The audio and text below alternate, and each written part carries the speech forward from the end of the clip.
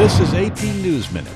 The Senate votes today on the health overhaul package that could bring the U.S. near universal health care coverage for the first time ever. The House and Senate will have to merge their two bills before that happens. A New Jersey dad has picked up his son in Rio de Janeiro today.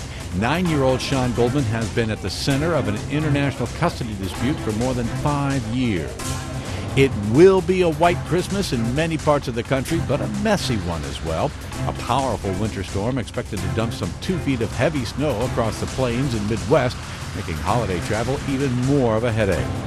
Santa will have no problem finding the Empire State Building tonight. Landmark is dressed up in red and green for the holiday. Tim McGuire, The Associated Press, with AP News Minute.